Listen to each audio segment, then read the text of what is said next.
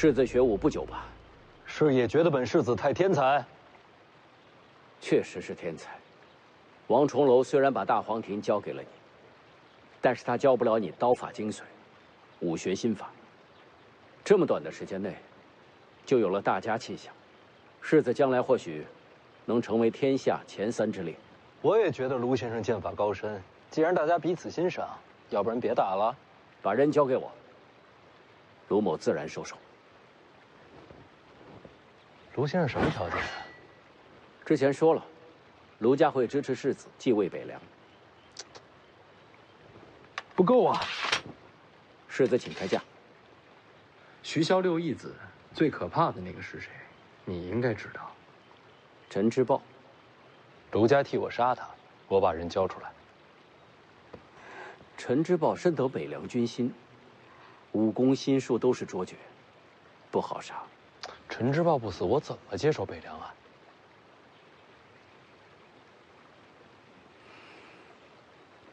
好，我答应你。最好立个字据。卢先生可带了纸笔？寺内有。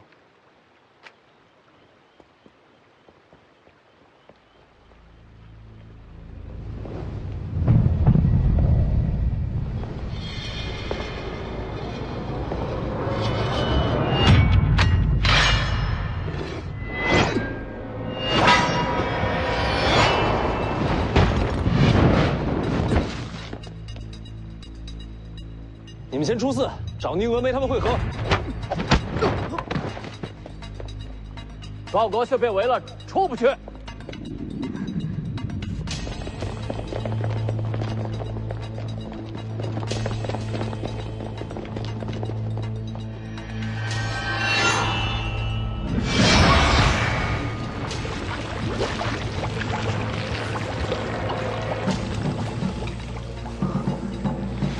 唐熙剑心的剑水为剑。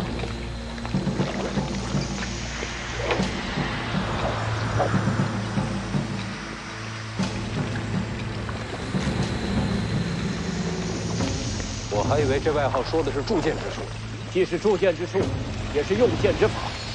世子放心，不会伤害你的性命。世子。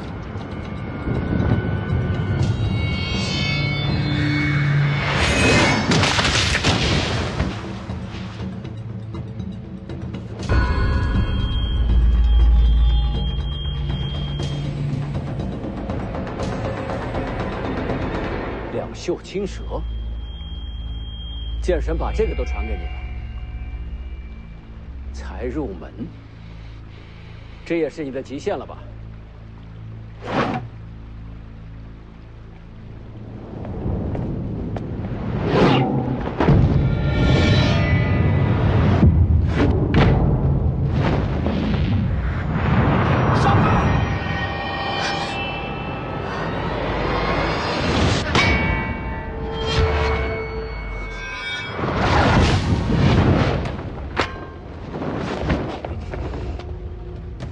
谁？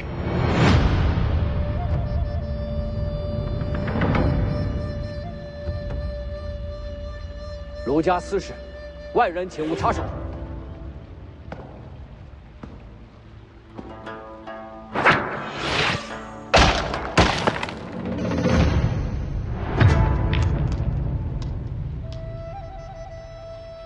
阁下，这是什么意思？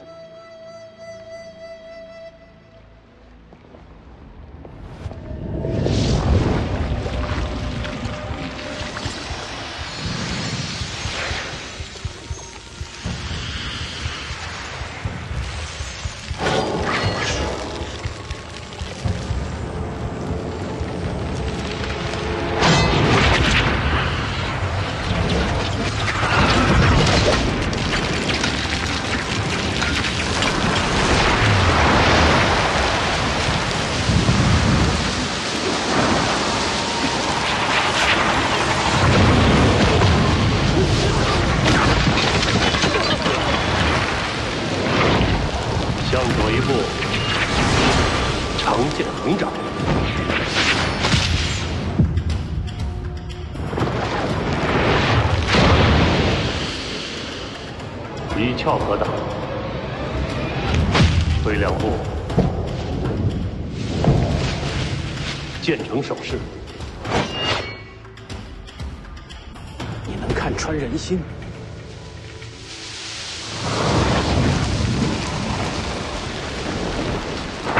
直刺，收剑横挡。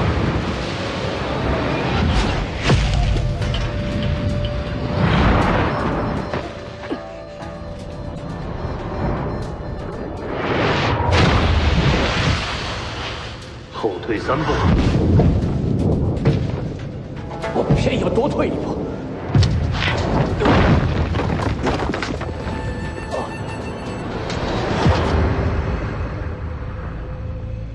我不会读人心，我只是说出了最佳的应对方案，是你自己非要多退1步。你扔出那颗石子的时候，就已经算好了我最后落败的这一步。人心如炬，官子无敌。你是曹长青。我记得你那族兄。当年他就是死在了楚人的手里，如今我被你杀，也算是有始有终了。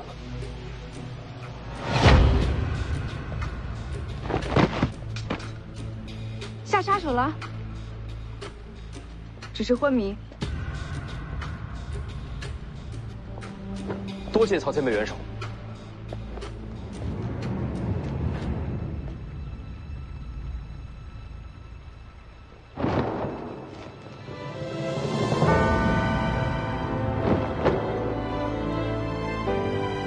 西楚罪臣曹长青，参见公主殿下。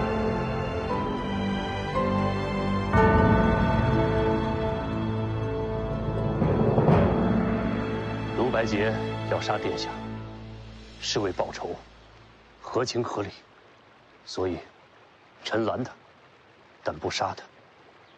然而，殿下千金之躯，徐凤年却当作侍女，此等羞辱，臣感同身受，无内如焚。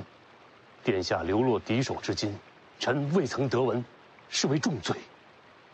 有幸今日重逢，就用徐凤年人头替殿下解恨。你认错人了。殿下也许忘了，臣在宫中做齐诏的时候，见过殿下。虽然年数已久，可认错天下人，也不可能认错公主殿下。